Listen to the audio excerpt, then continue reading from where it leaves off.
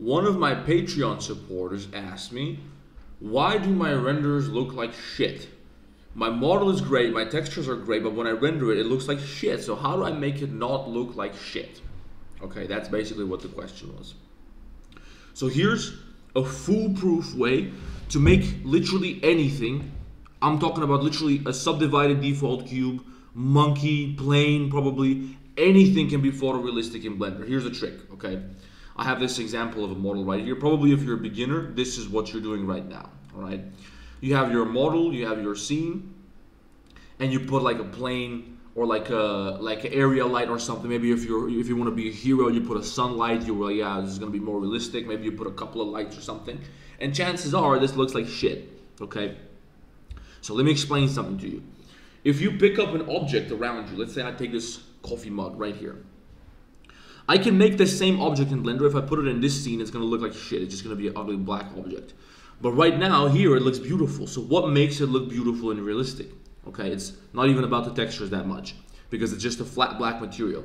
If you look at this object, look at the reflections on the object, okay?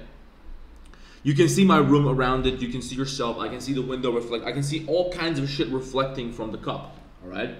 So what actually makes it realistic are the shadows, or the reflections, or the lights of the environment. Okay, that's what makes it look real, because there's a bunch of different colors coming from all different directions, and that's what makes the object look realistic, right? So if we can do the same thing in Blender, we're done. That's pretty much all you have to do, and you're gonna have a photorealistic result almost every single time, maybe with a little bit more tweaking, okay?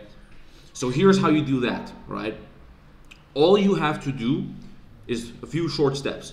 Go to Google, go to whatever browser you're using, and type in HDRI.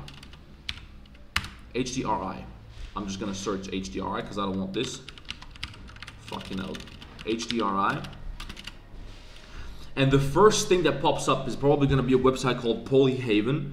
But there's a bunch of others, it's all the same. And if you click on Polyhaven HDRIs, and I would love to tell you, I'm gonna put the link in the description, I'm gonna put the link in the comments, but I'm gonna forget, so don't bother, just type it in, all right?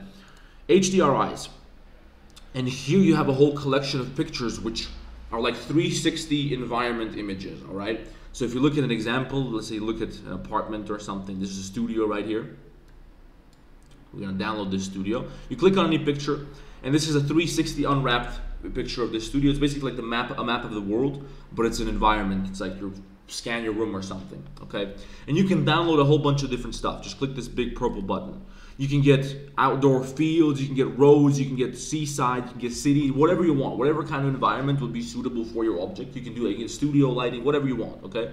Download that, go back to Blender, and just a way to make this a little bit easier, go to Edit, Preferences, go to Add-ons and just type in Node, and you're gonna get an add-on which comes up. It's called Node Wrangler, okay? Click on that. That makes it easier to map images, all right? I have some more tutorials for this. You can just texture anything without UV unwrapping very easily.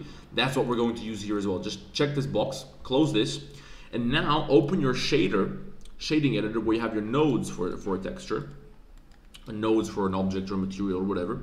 And in the left side, you're gonna see this little box called Object. You want to change this, so click on this and change it to World, because now you're not editing the nodes for a specific object, for a specific material, like the red material that I had on this object. Now you're editing the nodes for the world, okay? So you can literally put in a texture for the world. You can create a procedural global environment. You see right now just a gray color. If we put this in rendered view, right now just a gray background. I think mine is also transparent, so whatever it is, it's not gonna be visible. But let me demonstrate, all right? If we don't make it transparent, right now just a boring gray color. I can change this to red, I can change this to yellow, green, blue, whatever, okay? The same way I can change the color, right? I can also replace this simple color with an image, okay? So the way to do that is I'll select this background node over here, and I'll press Control-T. And that will give you a couple of nodes which are used to map a texture onto an object or onto an environment in this case. And then you just have an image, basically an image texture node, which is meant for loading an environment. Click Open and find whatever thing you just downloaded, the Polyhaven Studio thing. You have a perfect photorealistic environment for your object, right? Look at this. It's literally sitting inside of a room. And now you can just come over here to your render properties, just to make this transparent so you don't have to deal with seeing this in the background, but you can keep it if you want to. And look how much more realistic the reflections on this object look right now, okay? Now let's go to Eevee so it's a little bit faster so I can make my point a little bit more easily. But now you can basically see the environment reflecting from your object, all right? And that's what's going to make it look realistic. All you have to do now is add maybe some more filling lights if you want to, okay? Like I have this little environment that I built, I put it to the side. And once you render that, this is you can use some more lights maybe to light some darker spots or something like that. You don't have to worry about this, this is just like an addition. But the idea is, once you add a realistic environment, a picture of a fucking environment, shit becomes photorealistic. That's all you have to do. Try this, try it on a monkey, try it on anything. Just go to Cycles, download an HDRI, put it in any kind of environment. It's gonna look absolutely phenomenal. This is all I do for my clients. This is all I do professionally, right? You can make models like this, and this is how you make something look photorealistic, and you can present it to your client, right?